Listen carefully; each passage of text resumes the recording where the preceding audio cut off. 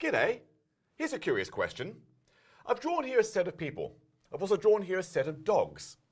Now, without ever saying or even thinking the number 3, how can I show that this set of people is the same size as this set of dogs? The same number of elements here as there are there.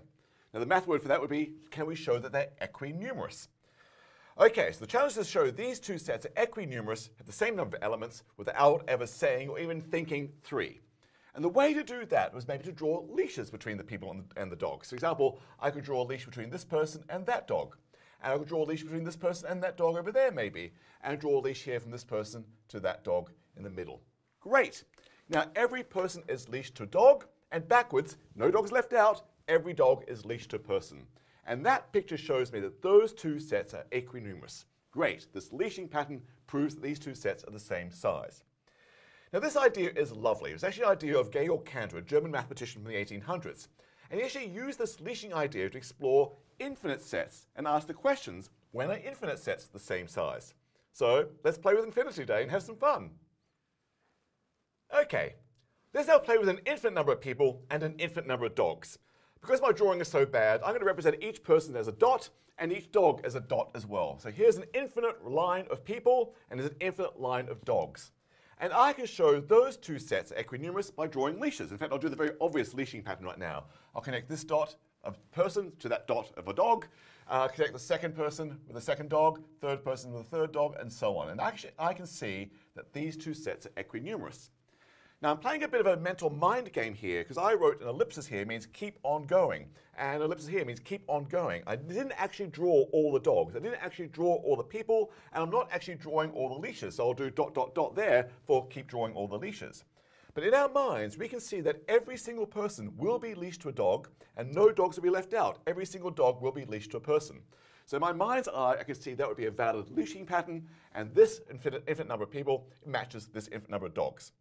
Okay, that's not very exciting. Yes, those two sets are equinumerous. That feels obvious and right. But now let's get quirky. But I have to clean the board. Okay, now I've got two different infinite sets here.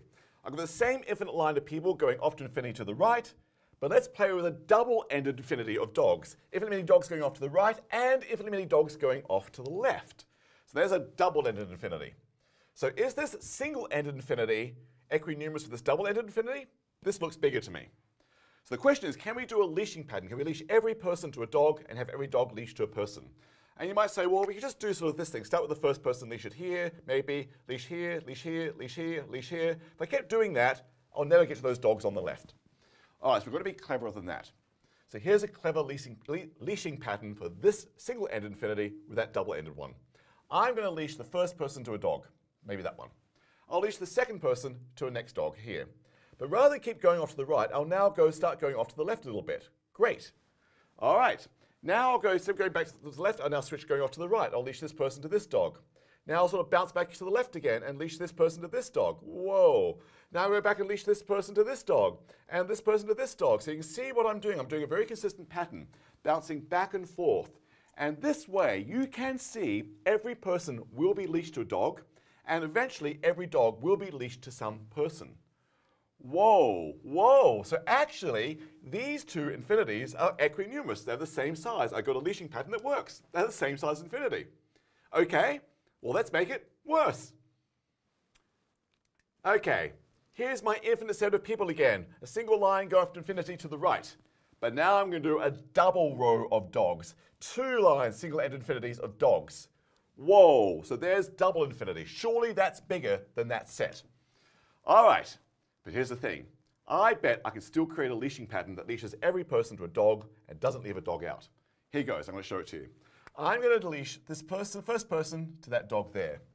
Now, rather than just keep going off along this top line, I'm never going to get to the second line. So I'm going to go to the second line right away. There it is. I'll leash that person to that dog there. Now I'll leash this person to the second dot on that first row, and the next person to the second dot on the second row. And I can keep doing this leashing pattern. And I can see as I keep doing this, every person is indeed going to be leashed to a dog, and every dog is going to be leashed to a person.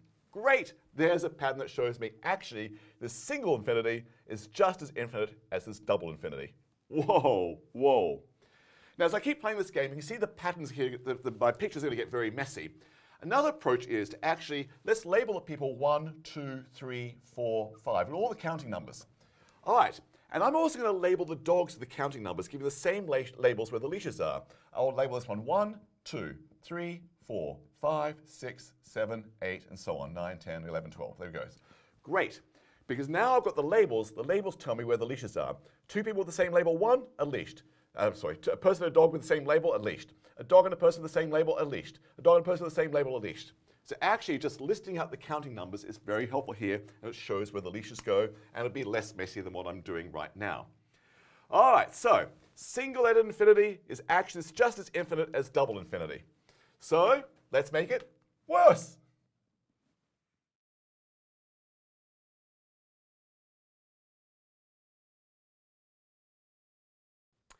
Okay, now we're getting truly crazy.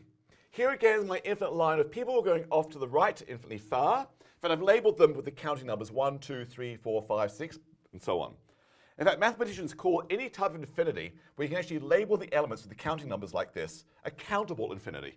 There's an uncountable infinity number of people, matches the counting numbers. And now I'm being crazy with the dogs.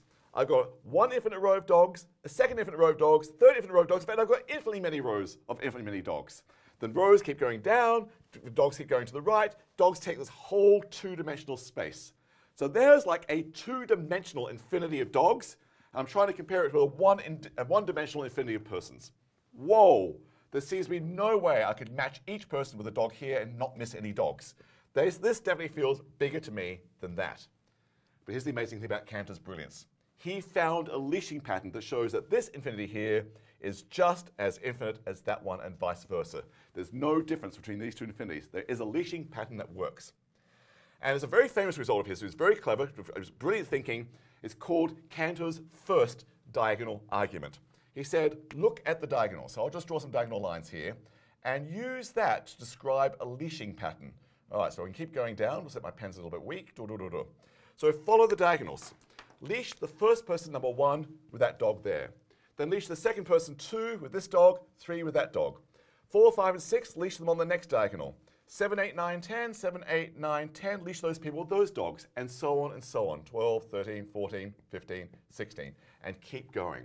So actually, you can now see every person is definitely going to be leashed with a dog, and just one dog, and no dog is going to be missed. Every dog is actually going to be leashed to a person. And if you wanted to ask me, where is the millionth person, to which dog is the millionth person leashed to, I could actually mathematically work this out and figure out where the millionth dog is in this arrangement. But the fact this arrangement exists is amazing because it shows this two-dimensional infinity is really no more infinite than the one-dimensional infinity. Now my intuition is going out the window, things are getting wacky and fabulously exciting. So let's make it worse. Okay. Here is the full two-dimensional array of dogs. Dogs infinitely off far to the right, dogs infinitely far off to the left, infinitely far upwards, infinitely far downwards, and all the diagonals across the entire two-dimensional plane. Nothing but dogs. Now, is this just as infinite as that? My feeling is everything seems to be the same type of infinity. Maybe yes. Maybe there's a leashing pattern that works. So pause the video here right now. If you want to try to find a leashing pattern that works for this truly two-dimensional array of dogs, go for it. So I'm about to give the answer away myself.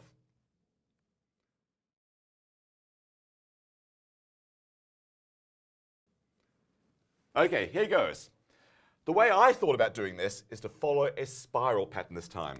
Leash the first person, say this dog there, and I'm going to spiral around that. 2, 3, 4, 5, 6, 7, 8, 9, 10, 11, 12, 13, 14, 15, and so on. I can actually number the dogs this way, which then tells me a leashing pattern. Leash those two, leash those two, leash those two, leash those two, and so on.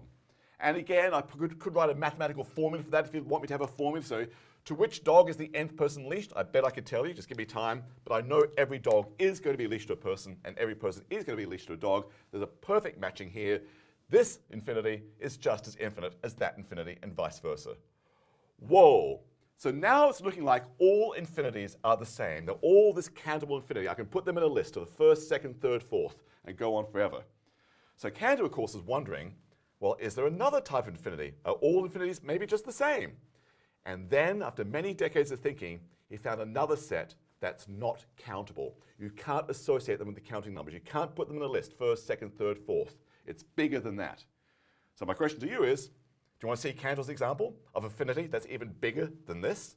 The answer has to be yes.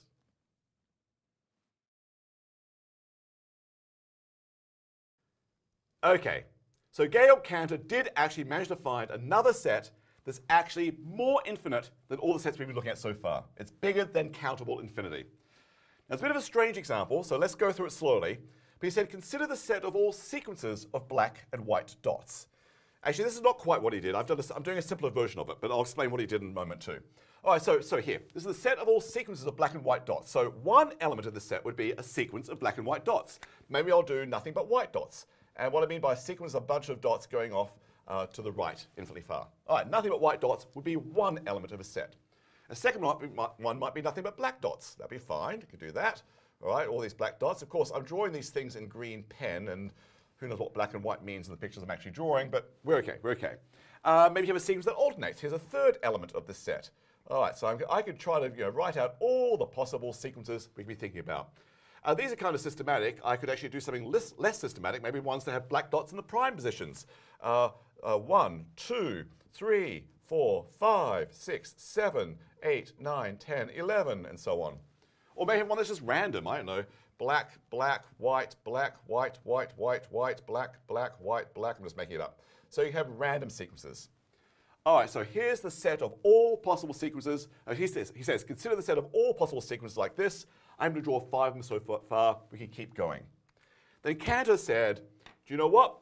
This set is bigger than countable infinity. You cannot actually associate the natural numbers, the counting numbers 1, 2, 3, 4, 5, and get all the numbers in this list. You're always going to be missing something.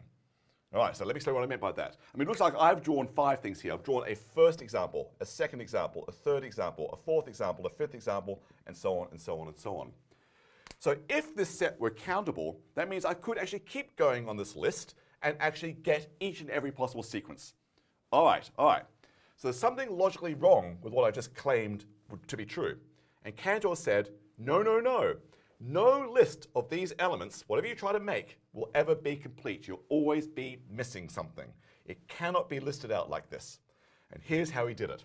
And this is called Cantor's second diagonal argument, because it's brilliant and clever and involves a diagonal. He says, okay, you think you've got a list of all the possible sequences you could possibly have like this. Then just circle the diagonal of the sequence you have so far. All right, and keep going down. Look at that. And use that diagonal to guide you to create another sequence of black and white dots. For example, this first dot is white. He says, change it, make it black. The second dot is black. He says, change it, make it white. This third dot is white. Change it, make it black. White, change it. White, change it, and so on, and so on, and so on. Go all the way down and just change the colors of all the dots you see in that diagonal. And that gives you a new sequence of black and white dots. And then ask, okay, you've created a new sequence. You think you have all the possible sequences in your list, so ask, where is that sequence in your list? Well, it's not the first sequence in your list because you actually made sure the first dots were different. It's not the first sequence. It's not the second sequence in your list because you made sure the second dots are different. Okay, they're not going to match up. It's not the third sequence in your list because the third dots are different. It's not the fourth sequence in your list because the fourth dots are different. Nor is the fifth. Nor is the 10th element in the sequence because the dots are going to be different. It won't be the millionth element in your sequence because the millionth dots are different. This sequence appears nowhere in your list. You thought you had a complete list of all the sequences of black and white dots? You're missing one. And you might say, well, okay, no worries. I'll take this sequence and put it into my list. Maybe I'll put it right after 5 and bump everything down 1. There. Now I've got a complete list because I just happened to miss this one. And Cantor will say, okay, now you've got a new list here that you think is complete. Do this diagonal argument again, and you'll find yourself another example of something you missed. There is no way that this set of all these sequences can be put in a list. There's no way to match them up with the counting numbers. There's no way for this set to be countable. This set has to be actually fundamentally bigger than countable infinity. So yes, there's another type of infinity out there. Here's an example of it. Whoa, whoa. Let me share with you what Cantor was actually thinking here, and it helps give a bit of intuition about what this set actually is. The way to think about it is actually draw a number line. In fact, I'll just draw a section of the number line. I'll draw the section between 0 and 1. All right, and we've definitely got numbers, you know, 0.1/2, and we've got the 0.1/4, and so on, and 3/4. We can keep adding all the points. We can identify all the points on that number line. But actually, let's write those points in binary, base 2, not base 10. I mean, I know 1/4 is normally 0.25, and 1/2 is normally 0.5. But in binary, 1/2 is actually 0.1. And just to be really clear, I'm going to keep drawing all the extra zeros that most people don't ever bother drawing. If you've got infinitely many zeros, people don't bother writing them. But I can think of 1/2 as 0.10000, which looks like a sequence of black and white dots.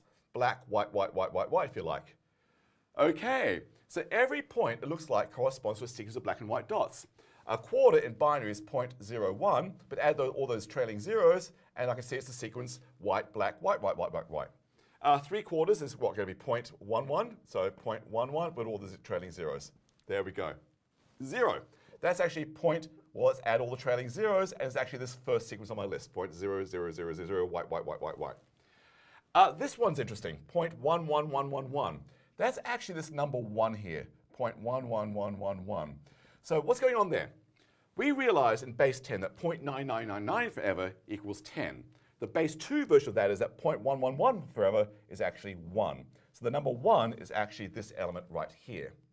And that then illustrates a bit of confusion because you can actually rewrite this one, if you like, any one like this with trailing zeros, as a number with trailing 1s instead. Because it actually could be written as 0.001111 forever. Because all those 1s will bump me up to this one here, give me 1/4. So actually there's a little bit of confusion here. And Cantor was very aware that the points on the number line don't quite match sequences of black and white dots because of this confusion right here. And he had to work to actually get around that confusion. He did. He says he figured a way to think his way through it and actually show, despite this little hiccup, these points here on the interval between 0 and 1 are actually matching a set that's way more infinite than just countable infinity.